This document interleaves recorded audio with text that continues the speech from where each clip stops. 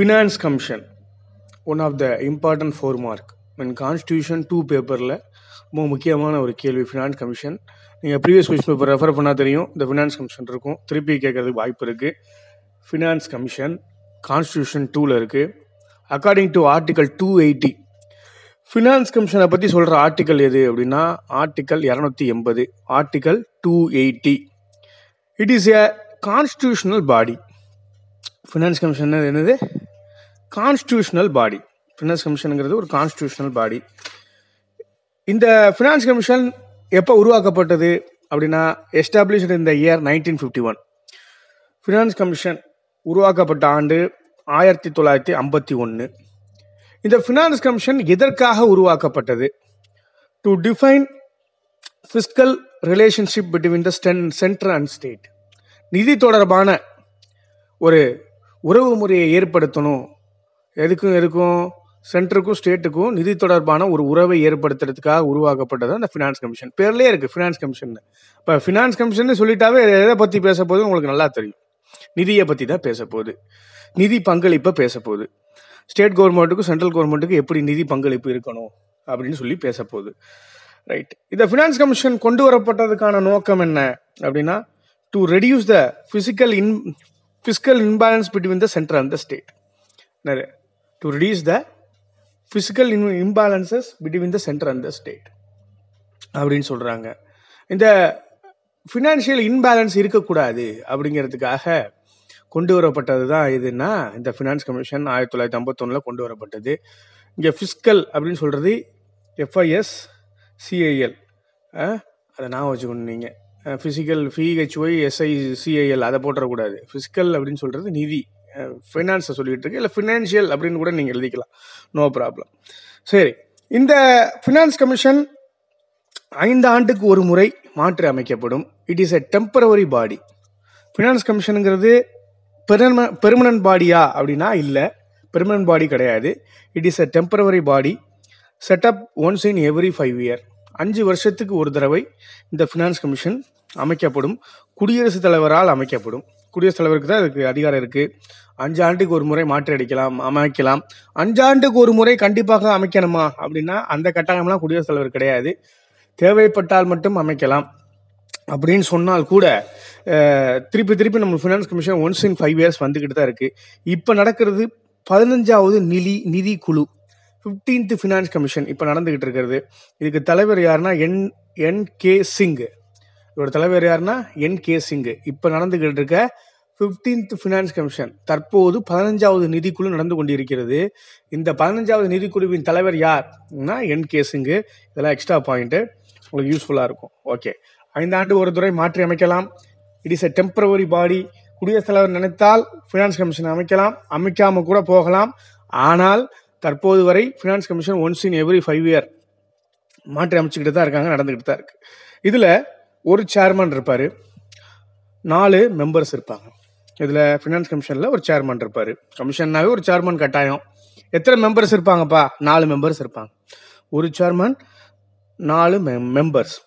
சேர்மனை பொறுத்த வரைக்கும் அவருக்கு எதுவும் குவாலிஃபிகேஷன் இருக்கா அப்படின்னா அந்த குவாலிஃபிகேஷன்ஸ்லாம் ஒன்றும் இல்லை.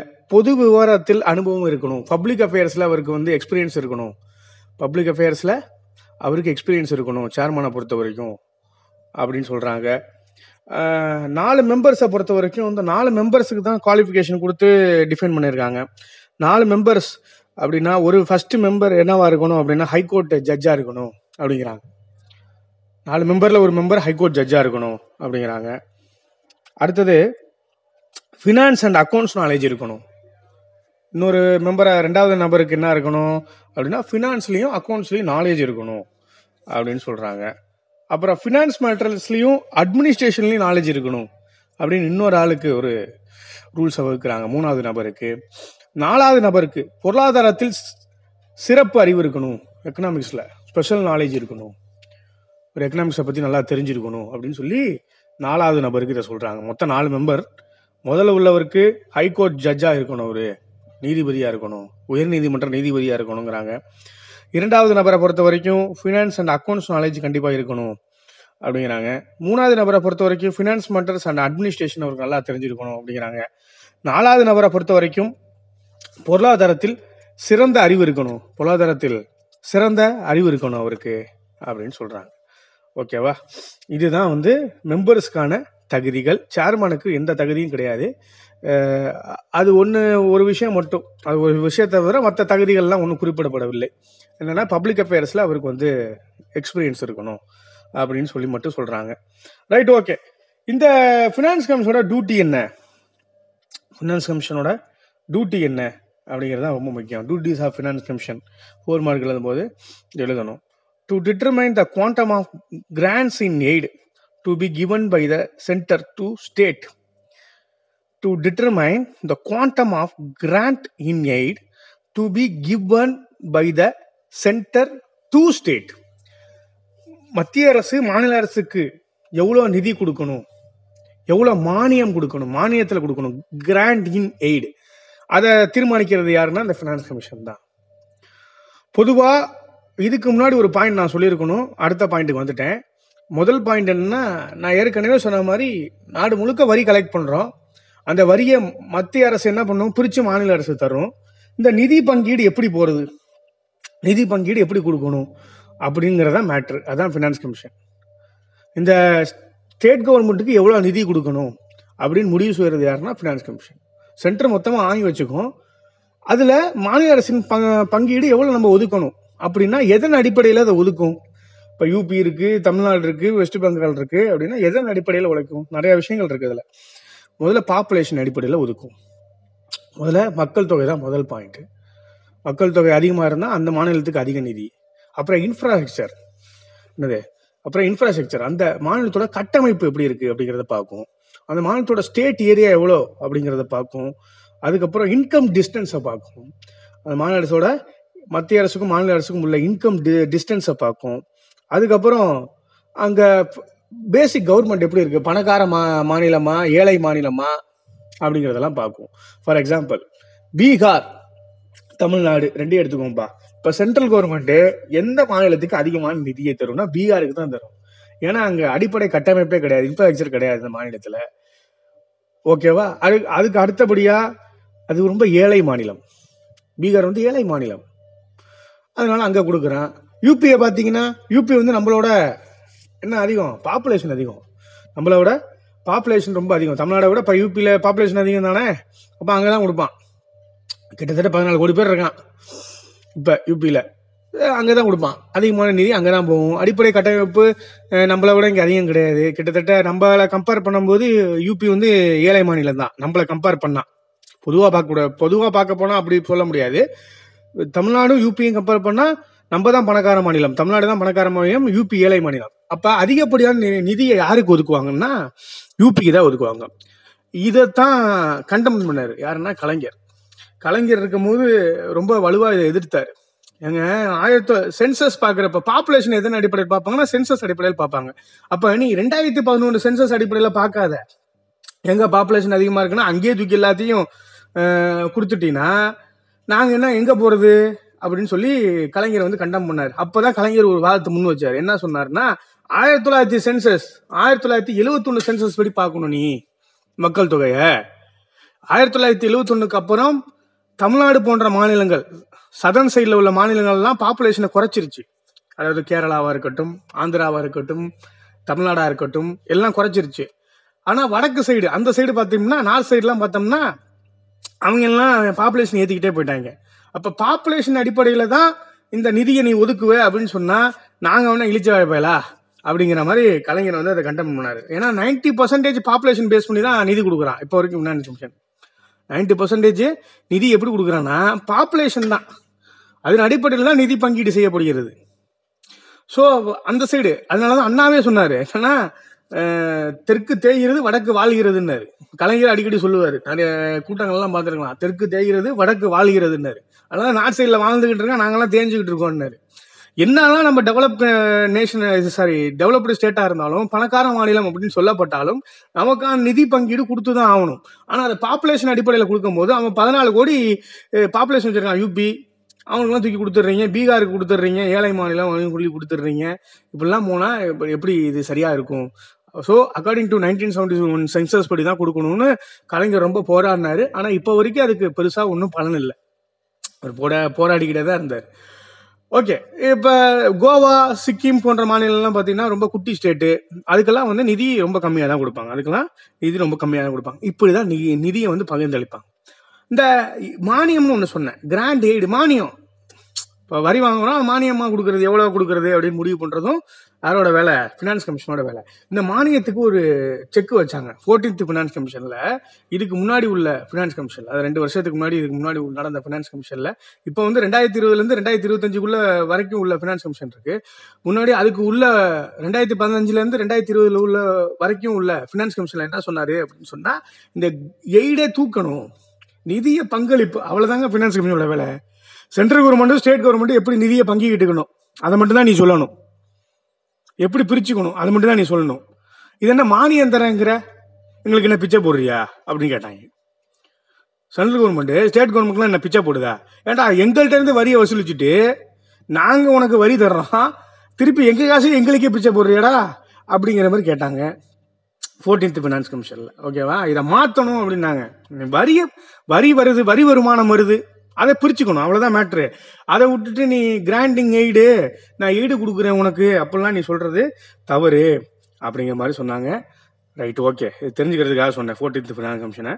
அடுத்ததா இந்த ஃபினான்ஸ் கமிஷனோட வேலை என்ன, 3வது டியூட்டி என்ன அப்படின்னு பார்த்தோம்னா, 3வது டியூட்டி என்னன்னா, பஞ்சாயத்துக்கும் முனிசிபாலிட்டிக்கும் என்ன பண்ணுறதுன்னா, கன்சல்டேட்டட் ஃபண்டில் டெவலப் பண்ணி அதோட நிதியை மேம்படுத்துறதுக்கு உதவி செய்கிறது வந்து யாரோட வேலை அப்படின்னு சொன்னால், இந்த ஃபினான்ஸ் கமிஷனோட வேலை.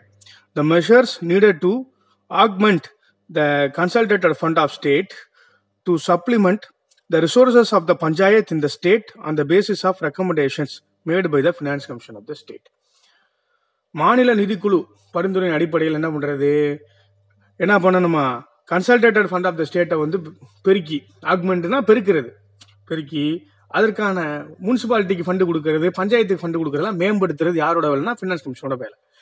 பொதுவாக பேசிக்காக பார்த்தீங்கன்னா முனிசிபாலிட்டிக்கும் பஞ்சாயத்துக்கும் அது வரைக்கும் நிதி கொடுக்கறது யாரோட வேலைன்னா ஃபினான்ஸ் கமிஷனோட வேலை தான். அது வரைக்கும் எவ்வளோ நிதி போகணும், அது எதற்காக செலவிடப்படணும் அப்படிலாம் இருக்குது.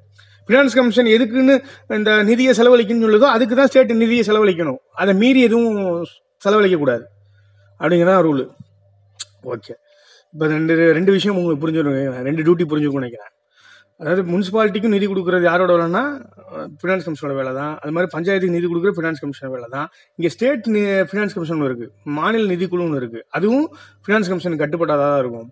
அது என்ன பண்ணும், அந்த ஒரு நடவடிக்கைலாம் எடுக்கணும். என்ன பண்ணுறது, கன்சால்டேட்டட் ஃபண்டை உயர்த்தி திரள் நிதி அப்படிமோ. கன்சால்டேட்டட் ஃபண்ட் நான் ஆல்ரெடி மணிபில்ல சொல்லியிருக்கேன். கன்சால்டேட்டட் ஃபண்ட்னா என்ன, திரள் நிதியை உயர்த்தி என்ன பண்ணணும், பஞ்சாயத்துக்கும் முனிசிபாலிட்டிக்கும் நிதியை கொடுக்கறதுக்கு யார் வழிவகை செய்யணும், ஃபினான்ஸ் கமிஷன் தான் செய்யணும். The measures needed to augment the consolidated fund of the state to supplement the resources of the municipalities in a state on the basis of the recommendation made by the finance commission of the state. புரிஞ்சிருக்கும்னு நினைக்கிறேன். அது மட்டும் இல்லாமல் வேற என்னங்க, வேற any other matter referred to the commission by the president of India in the interest of sound finance அப்படிங்கிறாங்க ஒரு point. Any other matters referred to the commission by the president of India in the interest of sound finance. ஏதாச்சும் ஒரு ரெக்கமெண்டேஷன்ஸை president கொடுக்குறாரு அப்படின்னு சொன்னால் அதை finance commission ஏற்றுக்கணும். For example 14th finance கமிஷனில் இந்த டிசாஸ்டர் மேனேஜ்மெண்ட்டுக்கெலாம் ஒரு நிதியை ஒதுக்குங்க, பெரிய பேரிடர்லாம் வரும்போது அதுக்கு ஒரு நிதியை ஒதுக்குங்கன்னு ஃபினான்ஸ் கமிஷனுக்கு குடியரசுத் தலைவர் ரெக்கமெண்ட் பண்ணார். அதை ஏற்று ஃபினான்ஸ் கமிஷன் செயல்படணும். வேற மேட்டர்லையும் தலையிடணும். அதான் வேற மேட்டர் மீன்ஸ் இந்த மாதிரி நான் ஒரு எக்ஸாம்பிளுக்கு சொன்னேன். இப்போ 14th ஃபினான்ஸ் கமிஷனில் இந்த மாதிரி டிசாஸ்டர் மேனேஜ்மெண்ட்டுக்கு ஒரு நிதியை ஒதுக்குங்க. Any other matter refer to the commission by the president of India in the interest of sound finance. அவ்வளோதான், சரியா? அந்த கட்டமைப்பையும் வெளிப்படுத்தணும் அப்படிங்கிறது தான் யார் சொல்கிறா, இந்த ஃபினான்ஸ் கமிஷனுக்கு ஒரு பரிந்துரையாக அறிவுரையாக சொல்கிறாங்க. ரைட். ஆர்டிகல் 281 என்ன சொல்லுது அப்படின்னு சொன்னால், இந்த ஃபினான்ஸ் கமிஷன் கொடுக்குற பரிந்துரை ரெக்கமெண்டேஷன்ஸை பிரசிடென்ட் என்ன பண்ணணும், பிரசிடென்ட்டுக்கு தான் போகும். இந்த ரெக்கமெண்டேஷன் பிரசிடென்ட்டுக்கு தான் போகும். பிரசிடென்ட் வந்து அதை பார்லிமெண்ட்டில் சப்மிட் பண்ணணும்னு சொல்கிறது ஆர்டிகல் 281. ஆர்டிகல் 281 இது எழுதிச்சுங்க. ஆர்டிகல் 281 என்ன சொல்லுதுன்னா, ஃபினான்ஸ் கமிஷன் ஒரு ரெக்கமெண்டேஷன்ஸை பிரசிடென்ட்டை கொடுக்கும். அந்த பிரசிடென்ட் என்ன பண்ணுவார், அவர் அவர் கொண்டு போய் பார்லிமெண்ட்ல அதை தாக்கல் செய்ய வேண்டும் அப்படின்னு சொல்றது article 281. Article 281 says that the president shall cause every recommendation of the finance commission to be laid before each house of the parliament together with an explanatory memorandum. Article 281 என்ன சொல்லுது? that the president shall cause every recommendation of the finance commission to be laid before each of the house of the parliament together with an explanatory memorandum. சிம்பிளா சொல்ல போனா finance commission கொடுக்குற ரெக்கமெண்டேஷன்ஸை எங்கே கொண்டு போய் தாக்கல் செய்யணும்? பார்லிமெண்ட்டில் கொண்டு போய் தாக்கல் செய்யணும் பிரசிடென்ட், குடியரசுத் தலைவர். அவ்வளோதான். இதுதான் ஆர்டிகல் 281 சொல்லுது. ரைட். இப்போ உங்களுக்கு கிட்டத்தட்ட ஃபினான்ஸ் கமிஷன்னா என்ன அப்படிங்கிறது புரிஞ்சுக்கணும்னு நினைக்கிறேன். ஃபினான்ஸ் கமிஷன்னா என்ன அப்படிங்கிறத புரிஞ்சுக்கணும்னு நினைக்கிறேன். இப்போ நான் சொன்னது தான் டியூட்டிஸு. ஆர்டிகல் 280 தான் ஃபினான்ஸ் கமிஷன் வருது. ஆர்டிகல் 281 அவர் கொடுக்குற ஃபினான்ஸ் கமிஷன் கொடுக்குற ரெக்கமெண்டேஷன்ஸை என்ன பண்ணணும்? குடியரசுத் தலைவர் கொண்டு போய் எங்கே தாக்கல் பண்ணணும்? பார்லிமெண்ட்டில் தாக்கல் பண்ணணும். முக்கியமான ஒரு விஷயம் என்னன்னா, இந்த ஃபினான்ஸ் கமிஷன் ரெக்கமெண்டேஷன்ஸ் தான் கொடுக்க முடியும் சென்ட்ரல் கவர்மெண்ட்டுக்கு, not find the central government. இதை நீ செஞ்சே ஆகணும் அப்படின்னு சென்ட்ரல் கவர்மெண்ட்டுக்கு ஆர்டர் பண்ண முடியாது. ஃபினான்ஸ் கமிஷன் என் ரெக்கமெண்டேஷன்ஸை நீ அமல்படுத்தியே ஆக வேண்டும் அப்படின்னு சொல்ல முடியாது. அதை நல்லா புரிஞ்சுக்கணும். ரெக்கமெண்டேஷன் தான் கொடுக்க முடியும், அட்வைஸ் தான் கொடுக்க முடியும். அதை ஏற்றுக்கிறதும் ஏற்றுக்காதும் யாரோட வேலை? சென்ட்ரல் கவர்மெண்டோட வேலை. ரெக்கமெண்டேஷன்ஸ் தான் கொடுத்துட்டா 100 ரெக்கமெண்டேஷன் கொடுத்துருக்கான் ஃபினான்ஸ் கமிஷன்னா, அந்த 100 ரெக்கமெண்டேஷனில் 50 ரெக்கமெண்டேஷனை கூட சென்ட்ரல் கவர்மெண்ட் ஏற்றுக்கலாம். அதுக்கு சென்ட்ரல் கவர்மெண்ட்டுக்கு தான் பவர் இருக்கு.